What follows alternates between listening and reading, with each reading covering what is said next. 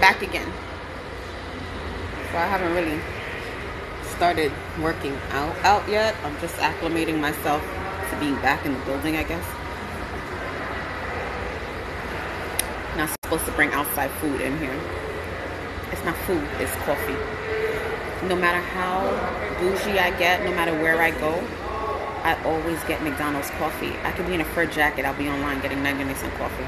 Alright, so I got you guys as my accountability partner, but that shit don't even matter because I don't give a fuck what y'all be thinking. I'll be eating a cheeseburger in 2 days. But it is good to have support. So day 2, hopefully I can make this a thing again.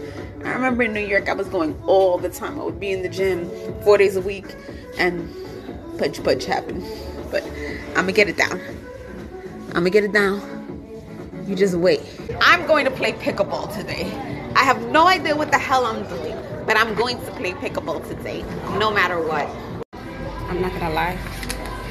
Pickleball kicked my ass. But it's a great workout, and I like trying something new that I've never done before. So, and it's better than the cardio because I find that tedious. Okay, forget about pickleball. Move on to something new. It's about to start now. Let's try this.